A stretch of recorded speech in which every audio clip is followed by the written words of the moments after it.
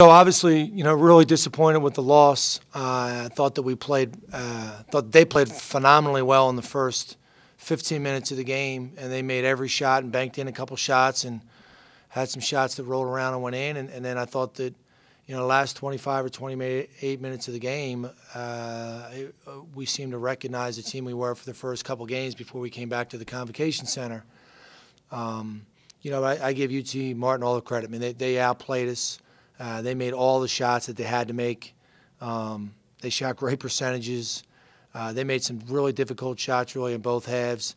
And the kid makes a three. If that ball stays out, we're going to get the last shot. And, they outplayed us. They deserved to win. You guys got out-rebounded 33-22. A couple really key offensive rebounds led to buckets for them at the end. How frustrating of a way is that to lose a game? Yeah, I mean, they play smaller post players, and they put them kind of on the elbows, and they set a lot of ball screens over there. And what happens is, you go out there, you try and help on the dribble handoffs, and when they shoot and miss, those smaller, quicker forwards are running to the rim, and they cleaned up. There was a couple of offensive rebounds that I thought we should have been more physical. That's certainly an area of concern for us because we think we spent a considerable amount of time on it, trying to be a better blockout team and a better rebounding team. And this is the first game where we've gotten handled like that, so it's a concern. What are some other concerns you have about this team coming out of this tournament? No, I don't think that we've defended. We haven't defended as well as we have the first couple games. I thought the first couple games, not in our building, we've had tremendous fight, and I thought we saw a little bit of that. But I thought that one-on-one we did a very poor job of trying to guard guys in the post and in the lane. I just thought that.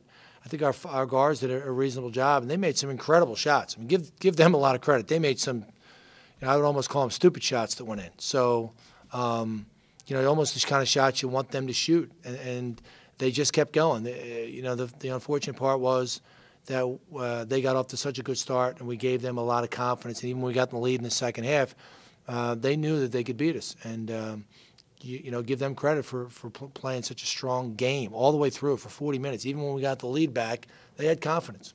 You've talked about how the rotation is going to be fluid this year. You had Kent 29 minutes today, Shakir Brown only 10. Why did you decide to go with Jackson? Well, I thought that Jackson played well. He made 3 threes. I thought his energy was good, and it is going to be fluid. It is going to change, and I don't know where we're going with it. But I like the team that we had on the court, and guys know if they take difficult shots or early shots, they're coming out, and if they don't give us a maximum effort, they're going to come out, and that's the way it should be. And it's what it's going to take to be, for our team to reach its potential. And I just said to our team, this is college basketball. If you don't play 40 really good minutes in college basketball, you lose, and it doesn't matter what the records are. And UT Martin's is a better basketball team than the record, and they played great. They played better, and they won.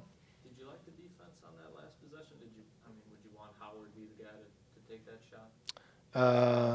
Yeah, Howard's made not even a few threes this year. That's not his shot. And even Fatad Lewis, number 12, he had 2 threes. He made a 3 in the first half. He's made 1 basket coming into the game. He had 2 baskets at half, 2 really difficult shots, and 1 was a bank. I think you just got to tip your cap to the other team. For Howard to make that shot. And he's under 25% for the year, and he's not known as a 3-point shooter. His career numbers aren't great, and he makes a 3, and he made it on the road, and he made it with the shot with the clock winding down. So, I thought he made the shot. So give them credit. Free throw shooting has been a problem the first 2 games. Not as bad today, but Ron misses that. Would have been the go-ahead free throw. And when that happens, you got your star player at the line. Well, that's going to happen. That would have been great if he made the free throw. Would have put a little more pressure on that shot, to be honest with you. But Ron's been there time and again for us. He was there again for us today and made some big plays, and he'll be there, all through the year. And I think he'll have more opportunities to win the game for us. And then shortening up the rotation today, was that just trying to get some more chemistry out there? I think so. We'll see where it goes. I mean, I don't have a whole lot of comment about the rotation. I was comfortable with how we played. I think the guys kind of expected when they can get in, and we'll continue to talk to our team about what's best for our group.